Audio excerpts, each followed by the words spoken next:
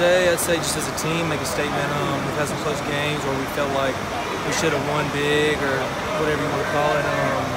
But I think we really came out and did everything we needed to do, and this is what we expect to do, and it's finally coming forth full fold, and that's what we got to keep doing. Just keep putting in the work, putting in the preparation, keep doing what we're doing. Is this the most complete performance you feel like the whole team, offense, defense, special teams, the most complete performance you guys have had as you head to the bye week? Yeah, for sure. Special teams as well.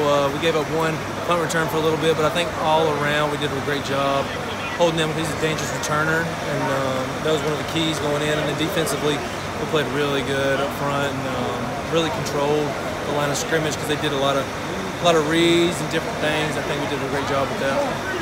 Awesome. Thank you.